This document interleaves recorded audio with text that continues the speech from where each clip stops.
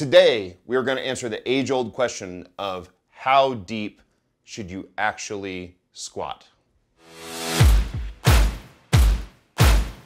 All right, got my beautiful bride Rachel here. We're going to talk about how deep should you squat, right? So we have the age-old question, like a lot of people argue and say ass-to-grass will be bad for you. You should squat only to 90 degrees, just below parallel. What is the right answer? And really the right answer is we don't want too high, we don't want too low, we want something right in the middle, you know, sort of like Goldilocks here. That's what we're looking for. So what we're gonna do first is we're gonna establish this proper squat depth without the bar first. Because when I'm teaching somebody, when I put the bar on their back, it sort of complicates everything and they have to start thinking about the barbell. So let's not think about the barbell first. So normal hip width stance, toes out just a little bit more than that, just like that. Hands together like you're gonna pray. And you're gonna descend in your squat, eyes down on the floor, but I actually want you to stop a couple inches high, so a couple inches above parallel. Let's see how that looks. Stay on balance on midfoot. Stop about, go a tiny bit deeper, about right there. Okay, now, at this position you can see she's pretty much at a 90-degree angle of her knees, but her hip is clearly 3-4 inches above her knees. And in this position, her quads are super tight and they're pulling on the knee from the front, but the hamstrings aren't really engaged. I actually feel they're significantly looser than the quad, so you're not really pulling on the knee from the back side. So this is all quad, and we're not really engaging the hamstring. Now, you okay to go down to a normal depth? Come back up for a second, okay. Take a deep breath. You're all right. Now go down to normal depth just below parallel.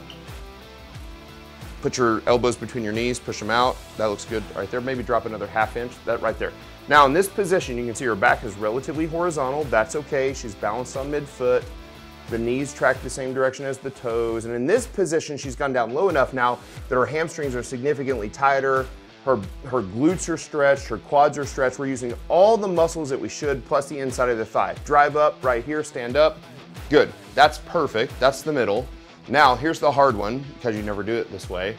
Let's go way too deep. So just go all the way down and kind of sit on your ankles, butt to ankles, just like that. Now, when you go to butt to ankles, you can see with Rachel, she's pretty flexible, and so her back is still relatively flat. For most guys, they're actually gonna round their pelvis, and so they're gonna lose some back extension here.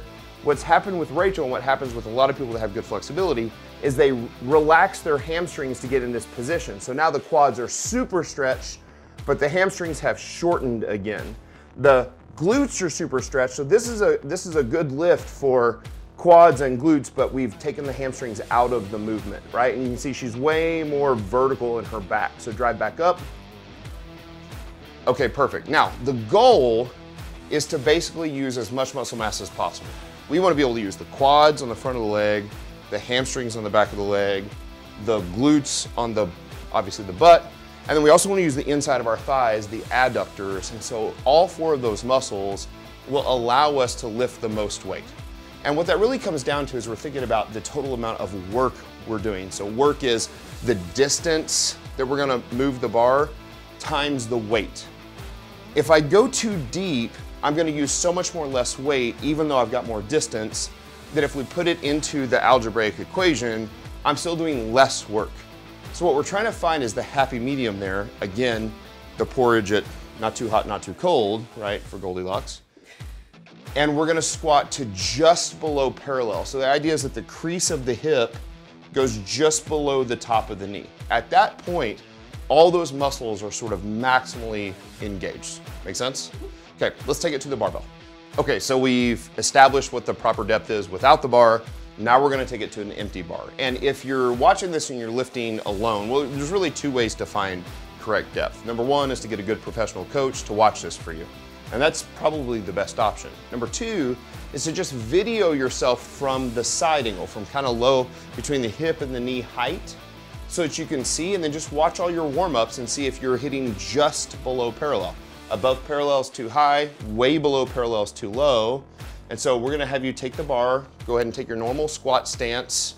And of course, we've taught this in other videos. Squat stance, low bar position, stand up tall, walk back.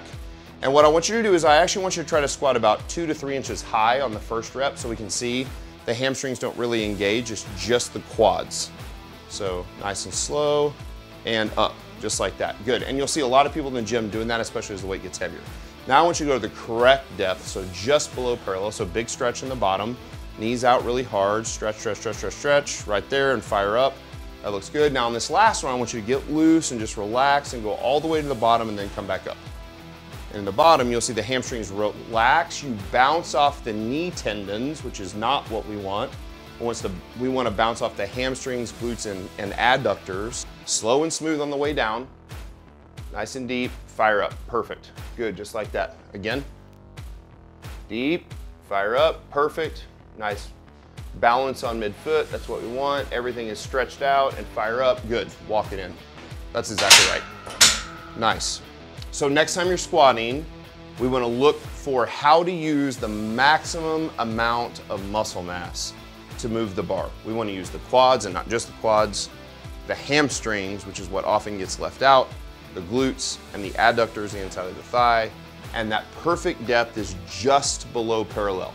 Not above parallel, not 3-4 inches below. That's why we don't want to go ass to grass or butt to ankles or whatever that is, because we want to utilize as much muscle mass as possible, so we grow as much muscle mass as possible, so we can move as much weight as possible, do the most work, and set PRs.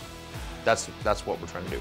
To learn more about how to squat perfectly from certified coaches, Andrew, Nikki, myself, click the link right up here.